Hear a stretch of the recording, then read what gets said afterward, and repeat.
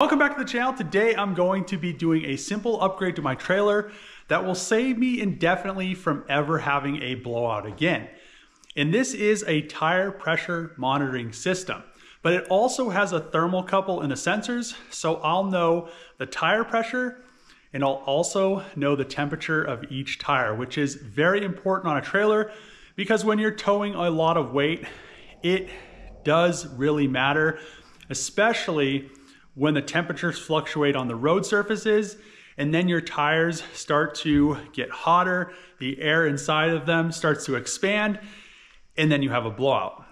The other issue is trailer tires pick up a lot of debris off the road, and it's really hard to know when a trailer tire is flat when you're cruising down the highway doing 75 to 80 until it starts flinging pieces off of it. A company called Guta sent me a tire pressure monitoring system, and this system only has 4 sensors, and since my truck is a F350 dually and it already has the factory TPMS sensors, I only needed trailer sensors in my truck, so they sent me a kit that only had 4 sensors. They do have kits that can do dualies or normal single rear wheel trucks, but for my application it just made sense to get the 4 sensor kit. It comes with the manual. It also comes with this nice pad that goes on your dash. You get the controller that shows you all of the information, and it is solar powered, which is great. And then you have each sensor. So I have 4 sensors. They have an 8 sensor kit, and I believe they have one for a dually, which would be 2 extra additional sensors. Under the tire pressure monitoring sensors, you have all of your hardware, your cables, and also a tool so you can tighten each sensor. If you're interested in one of these kits, the link is in the description. Go check them out. This is a pretty simple step. All you do is remove your factory valve stem, replace it with the correct TPMS sensor. This one is the right front. Ooh, look at that. Now I have all the TPMS sensors on all 4 wheels. I'm going to install the controller into the truck, and then we can connect everything wirelessly and make sure all our tire pressures are correct. Just pulled the controller out of the packaging, and before you fire this thing up, you want to charge it with a DC to DC adapter. But after that, it says you never need to charge it again because it will use the solar power to continuously keep it charged, which is really nice because then you don't have to have this plugged in and have wires running around your dash. Another good thing is you're not always going to be towing a trailer, or I'm not always going to be towing a trailer, so I can put this in my center console when I'm not using it. The sticky pad that comes in the kit, I can just throw it up on the dash whenever I'm towing a trailer, see exactly what my tire pressures are and my temps. So now it's plugged into the DC to DC adapter.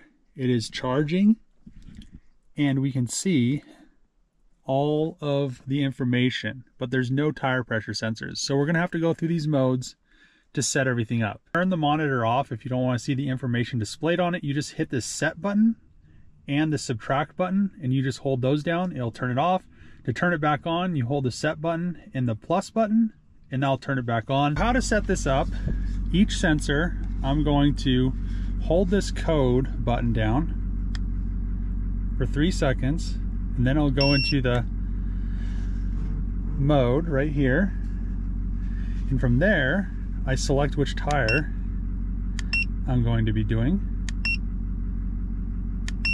which I'm going to be doing the trailer tire, and it even has a tire one for the spare. Man, that's not bad. So we're doing the left front. What I'm gonna do now is I have the left front sensor right here, nice and close to it. We're gonna hit the code button again.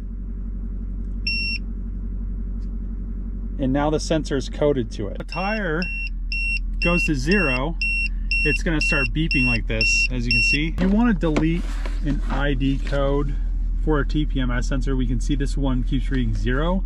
You just hold this code button for 3 seconds, you go into that menu, then you go and you select the tire, and then you just hold the minus button 3 seconds.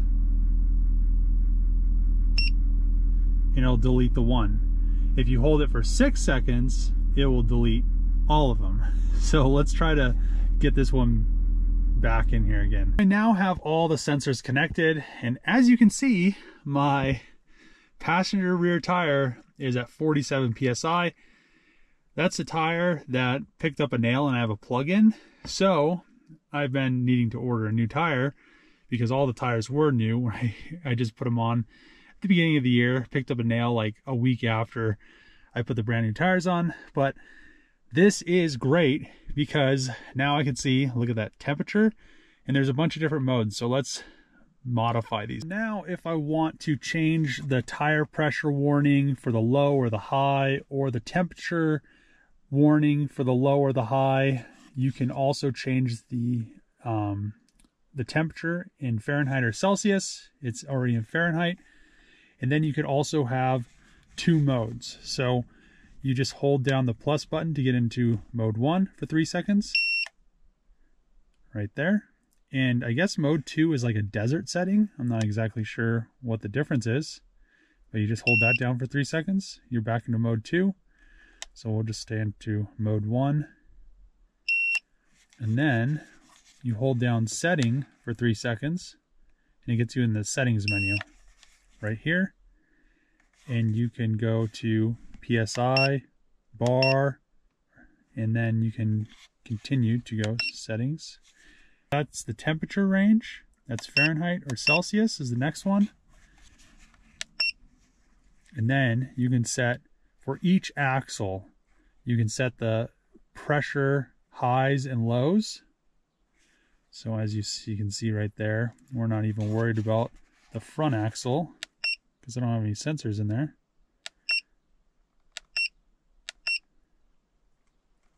And here, I want the high to not be 175 psi. I want it to be like 80.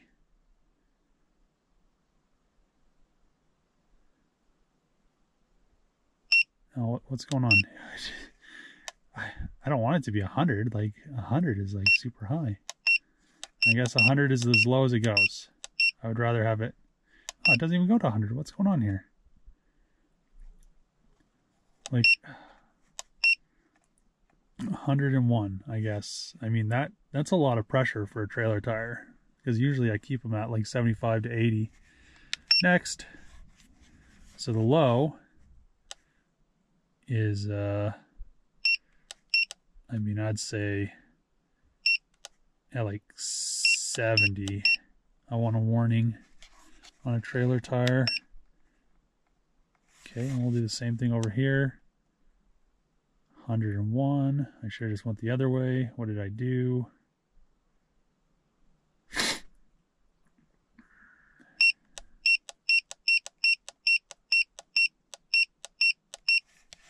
Okay, and then the last one.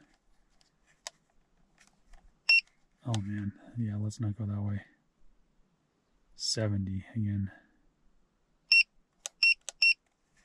Okay, and then setting one more time, and now we're in our temperature. So 158, I'm not sure what the tires actually, the temperatures are on them. So I'll leave it at 158, and then we'll see what it does when I'm towing like a big diesel truck or something later on, because I don't have anything to tow today. And then we're back to PSI. So now we are good. We can just hold the setting button down and it'll get us out of there. 3 seconds. And we're good to go. Look at that. Now, when I'm driving down the highway, I'll have all the information I need on my trailer tires. This is awesome. And I have the temperature, right? Today it's really cold. And it's already, like I said, it's already showing me that that tire is low. So I'm just super pumped about having this whole system. I'm really excited that I finally have a way to monitor my tire pressure and tire temps on my trailer. It's always something that I worry about when I'm hauling cars down the highway, and you just never know what's going to happen. So now I have a really definitive answer. If my tires have air pressure or not, because I'm always checking my tires when I'm towing something, and especially going across country, it's just really draining to always be making sure that your trailer tires are still back there, because if a trailer tire is going low, you won't really notice it until it starts coming apart. So big shout out to the company. I'm going to put a link in the description with the code for that product. I would recommend getting it, because if you have a trailer or if you just want TPMS sensors on a vehicle, an older vehicle that doesn't come with them, it's kind of a nice unit because it's solar powered. You don't have to hook a bunch of wires up to it. It's all wireless, really nice unit. So if you like these videos, make sure to click that subscribe button, throw a thumbs up, throw a comment below. As always, see you guys next time.